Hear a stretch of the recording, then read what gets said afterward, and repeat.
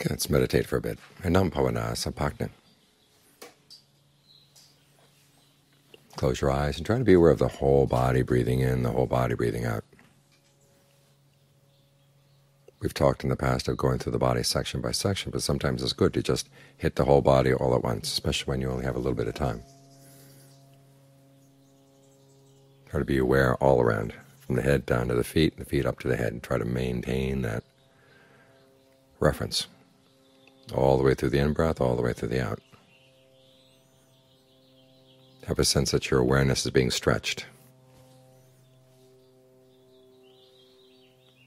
And you begin to see that as you keep your awareness broad like this, little thoughts that come in are very hard to latch hold of. If you're going to latch hold of them, the awareness has to get small and grab right onto them. But you don't want that. This is one way of keeping yourself from falling from the thoughts. This is one way of actually overcoming a lot of delusion. A thought comes into the mind and automatically that becomes the new reality. It's like being in a dream and you've forgotten that you're in the dream. So here you want to step back. Whatever comes in is just a little thought. Don't make it a whole world, because it's so easy to harass your own mind with these worlds. They take on a reality and then they cause a lot of suffering. Sometimes they cause pleasure, but then they can turn on you.